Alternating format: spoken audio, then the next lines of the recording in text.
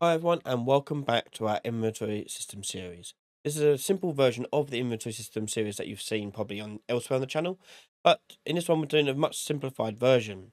In the last two parts we've already made our system, we've made the items, we can pick them up and we can add them to our inventory. Now let's make it so we can actually see them in our inventory via some UI. Let's take a look at how this can work. So obviously this depends heavily on what you want your UI to actually be, whether the inventory is its own UI, its own system, its own thing, or part of something else, part of another player menu, whatever it may be. So we're just going to show it in terms of it being on its own, but we'll make it in a way where you can actually add it easily to other menus if you wish. So let's go ahead and do that. So I'm going to go to my inventory system, create a new UI folder for it.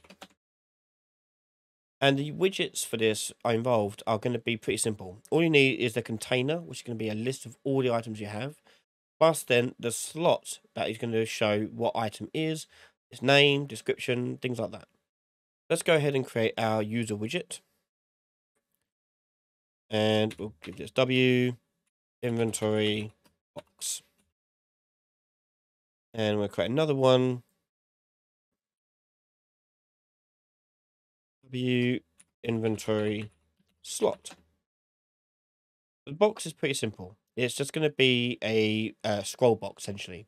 Everything else is up to you based upon how you want it to look. So I'm going to do it very simple. I'm just going to do a border.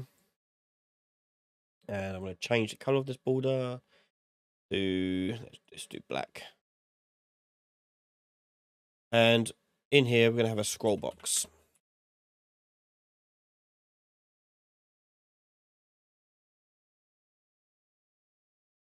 Now do. Next up is this slot. So the slot here is something slightly differently. We're going to have the slot as a button, so you can click on it and make it do stuff. So I'm going to hit on button. And inside that button, we're going to have a horizontal box. And we're using a horizontal box because we're going to show information. We're going to show the thumbnail, the name of the item, and how many of that item we actually have. So, as I said, we need a thumbnail, so it'll be an image, followed by the name, which should be a text, then followed by the quantity, which will also be a text.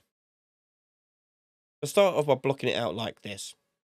And just so we can see and preview what it's going to look like, I'm going to go to where it says fill screen and do custom on screen. And we're going to change the width here to 600 and the height to 60. I get an idea of what it's actually going to look like. So first of all, the thumbnail. Thumbnail, we're going to go to image size here and make this 50 by 50. And I want to make this horizontal box actually fill the whole button as well. So you just click on horizontal box and stretch it horizontally and vertically. Yeah. And the text block is going to be center aligned in vertical. So I'm going to go to vertical alignment, hit the center button, do a little bit of padding on the left so it doesn't butt up too close to the image. So I'm going to do, let's say, like 20. And we'll change the font here down to 16.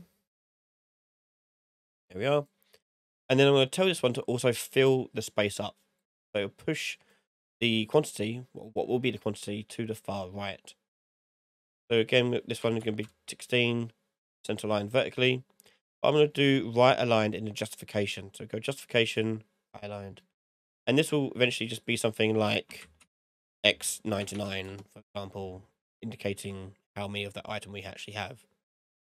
So that's how that's going to work. Going to hit compile and save this.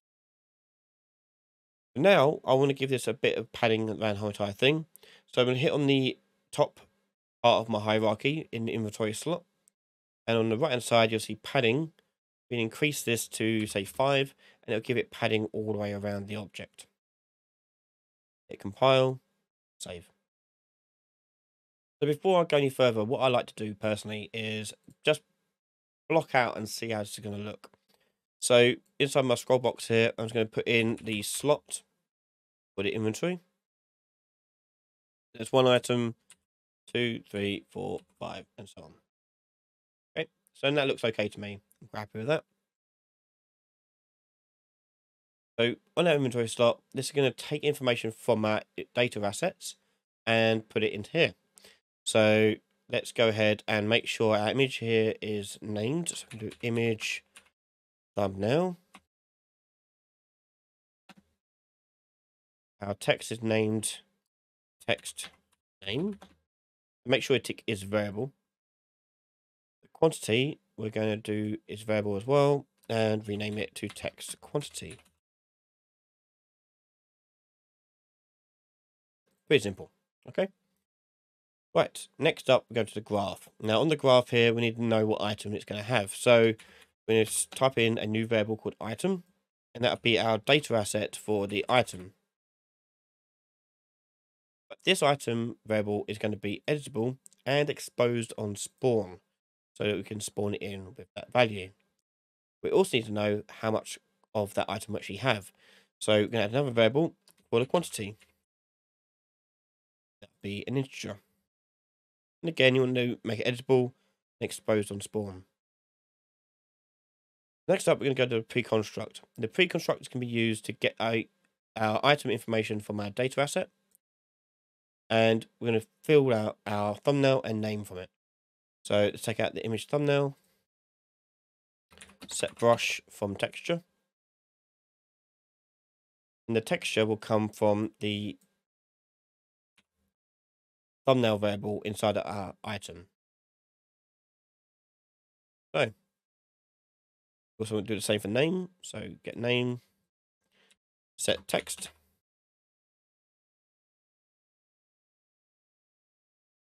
And again, the item name.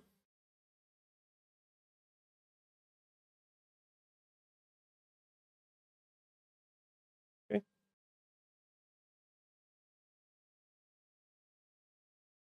I'll go back to my inventory box over here. And if I set that to the item, you can see it's going to come up with the red gem icon, the name of the item, and the quantity over here. I can set to 5. As you can see, it's not going to change yet. So let's go back to our graph of our inventory slot. Text quantity, set text. And this one, we're actually going to use a format text node. And the reason why is because I want it to have that X at the front there. So I'm going to do X for like times. And then in curly brackets, I'm going to do Q. Again, literally whatever you like inside of there. Totally fine. And when you hit enter, the parameter will appear. We'll drag the quantity into that parameter there. So if I go back to our inventory box, I can see here it will say the red gem with the icon and with the value quantity. Okay, so that's how it's going to look. I'm happy with that. So I'm just going to delete what I've put in there. And now we're going to make this thing dynamically build it. So the scroll box here needs to be told to be variable. That's because the content of it is going to change. So we're going to name it and tick this variable box. Then I want to go to my graph. And in my graph, I want to get hold of my player character's inventory system. So if I go to event construct, get player character, and then get component by class, choose an inventory system, and I'll promote it to a variable whilst I'm here. Why not? Inventory, like so. Now I can get the content. And we mentioned in the last episode that with maps, you can't do for each loops. You have to get the keys of the maps first and then do for each loops from their array.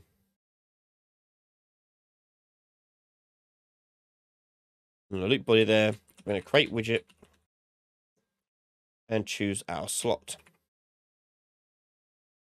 And you should see the item and quantity appear as options here. If they don't appear, all you have to do is go into inventory slot, make sure they're editable, and make sure they're exposed on spawn, and thirdly, make sure you've hit compile.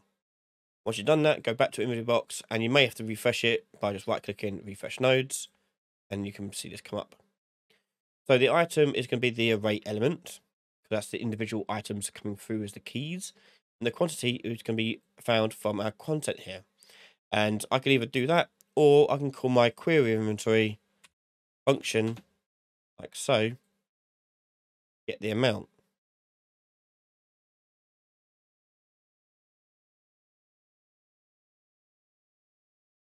Okay, that's going to create the widget. Now, it's created a widget, it has yet to make it onto the actual box. So we should drag out our box scroll over here. If you don't see it, just make sure you tick the is variable tick box on the top right here. And on the box scroll here, we're going to do add child. And we're going to add the plot there to the child. Done. Okay, and that's all we need to know. Next up is let's actually see this thing on the screen. So currently on my player character, I'm doing one to debug print the contents of my inventory system. But let's actually make it show something on the screen instead. So I'm going to go in here and we're going to create widget. Spell it correctly, that would help. Create widget. Choose our inventory box. And then promote it to variable. And then add this to the viewport. Now, as I mentioned at the top of this episode, you can make this part of your own existing UI. I'm literally doing this as the tester, basically, but you would normally build this into your existing UI, like your menu system, make it look better, whatever you want to do to make it look the way you want it to look. Eventually, this is all we need to do to add it to the screen or add it to an existing widget. So we're going to add it with the 1 key, and then I'm going to push the 1 key again to clear it. So to do that, I'm going to double check my inventory reference and check whether or not it's valid. So if it's not valid, it's going to create the inventory for the first time. If it is valid, I'm going to take the inventory reference, remove from parent, and then clear the content of my inventory asset. Now 1 will toggle that inventory up and on. So hit 1, there you go. And you see I'm starting off with 5 blue gems because that's what I set up in the last episode, 5 blue gems. So let's go ahead and pick up the rest. And there we go, blue gems and red gems. There you go, we've created our simple inventory system. We can now view it in our UI and we can pick up items. But let's actually use an item. How do we actually use that from our UI? So as I said, you can make your UI as complex as you want. If you want more help with your widget stuff, check out a lot of my widget videos. They'll help you get started in that. But as a basic starting point for inventory stuff, this is all you really need to know. So we're going to go through the next part in the next episode and make it so you can click on the buttons on your UI to make them use the item, drop the item, things like that. So thanks very much for watching. If you want to support the channel and watch that next episode right now, head over to patreon.com/Ryan Laley. We can watch that video, plus many others, all from just $1 a month. Massive thank you to all our patrons and YouTube members for the continued support in the channel. Make sure you hit that subscribe button, and I'll see you all next time. Bye, everyone.